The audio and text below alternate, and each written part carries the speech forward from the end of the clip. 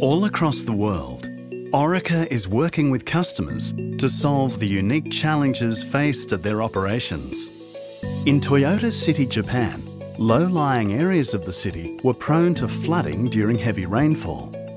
Construction company Kajima Corporation were contracted to excavate the Anei River tunnel, an 85 square metre, 1.86 kilometre long tunnel to increase drainage capacity of the river from 10 cubic metres per second to 90 cubic metres per second.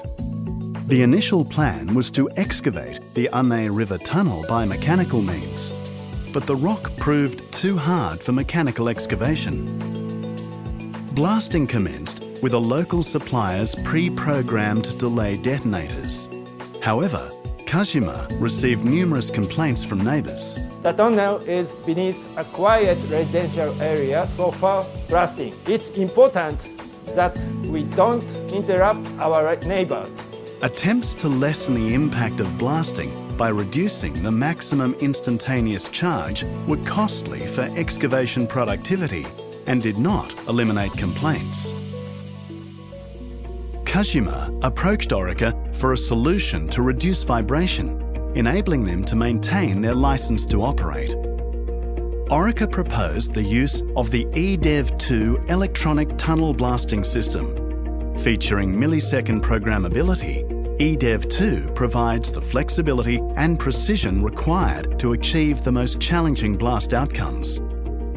At-face testability allows testing of the wiring, connections and detonators at the face so that errors can be corrected before the working area is cleared, minimising the chance of misfires and blast delays.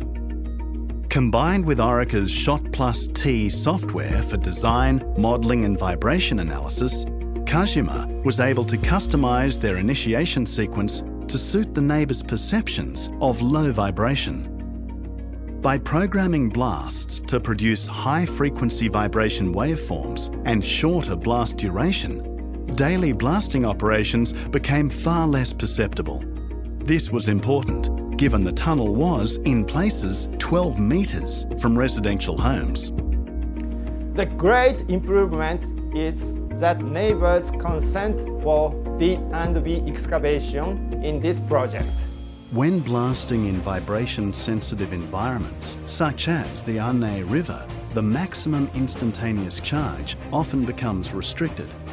This restricts the maximum blast hole length and subsequently the advance achieved per blast. While this reduces the impact or vibration of each individual blast, it has the adverse effect of increasing the overall number of blasts and the time required to complete the tunnel. With the vast range of available delays provided by the eDev 2 system, a far greater number of individual explosive charges could be managed within a single blast. By drilling to a depth that allowed use of multiple independent charges within a single blast hole, rather than the conventional one charge per hole, the peak level of ground vibration could be controlled while eliminating the adverse impacts of a small maximum instantaneous charge and shorter round lengths. With support from Orica's global technical team, Kajima fired Japan's first ever multi-deck tunnel blast in September 2013, achieving an astounding 4-metre round with an MIC of only 0.8 kilograms, compared to the standard of 2 metres for the same MIC using the conventional blasting technique.